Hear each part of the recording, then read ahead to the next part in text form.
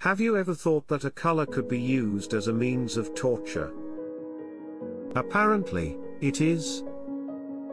White room torture is considered to be one of the most dangerous forms of mental affliction.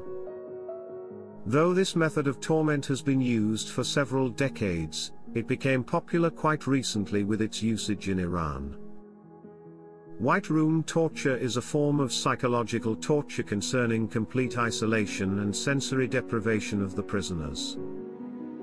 White room torture involves the stay of a prisoner in a cell or a box which has completely white walls. The sheets, prison clothes, door, lights, and everything else in the cell are white. Also, the food served is white rice. Furthermore, sensory deprivation is not only inflicted through the color but also the absolutely mute environment. Therefore, there has to be pin-drop silence around the cell. The prisoner is kept in isolation and cannot talk to anyone. Even to use the toilet, the prisoner has to slip a white piece of paper from underneath the door to the guard.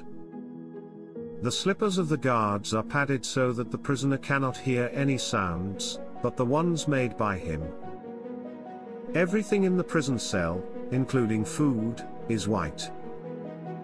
Also, there is no sound in and around the cell apart from the ones made by the prisoner. As is evident, white room torture has nothing to do with beating or pain. Nevertheless, it is worse.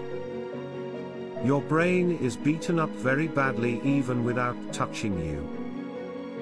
The purpose of such kind of punishment is usually to instill fear in the prisoner, although the results are way more dangerous than just a scared prisoner. The detainee loses his identity in the process. He cannot remember who he was and anyone from his family.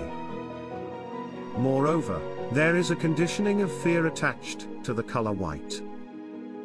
The result of this torture is the loss of identity and numbness of senses. Also, the prisoner abstains from white color and loses his ability to recognize known people. In the modern times, the white room torture was used in Iran by the Iranian Revolutionary Guard in a covered detention center. The prisoners were journalists who questioned the Iranian regime through speeches and writings. One of the prisoners was Amir Fakhravar, who explained his experience as deafening and inhumane. Fakhravar's case was identified and documented by Amnesty International in 2004, the year he was tortured. Such instances came up in Ireland, US, and Venezuela as well.